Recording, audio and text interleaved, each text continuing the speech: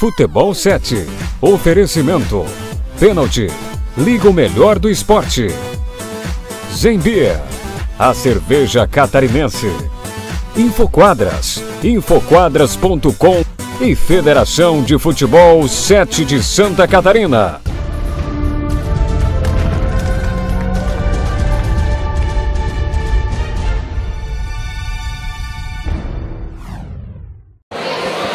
André, prazer em tê-lo mais uma vez aqui no Bate-Bola SC, mais uma vitória do Roupa Velha, né? 2 vitórias consecutivas. Fala um pouquinho da partida de hoje. Foi muito bom, hoje a gente pela primeira vez veio com um time bem completo, tinha bastante, o time oficial ali, bastante reserva, 2 goleiros, fazia tempo que a gente não vinha assim, isso é muito bom.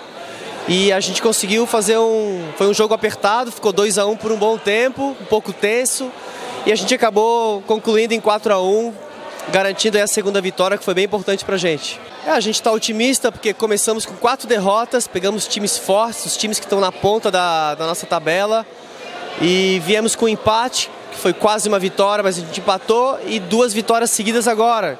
Então a gente está consciente que restam 2 jogos, precisamos da vitória no próximo jogo, que eu acho que é um time que está abaixo na tabela, e o último jogo, que eu não sei agora ao certo quem é, mas que a gente precisa de 2 vitórias para garantir essa classificação, que é o nosso objetivo agora. Agradecer o Roupa Velha, que a gente intimou durante a semana para que todo mundo viesse. O pessoal veio em peso aí, foi importante pra caramba. E estamos felizes aí, agradecer todo mundo aí que está acompanhando o campeonato. Valeu!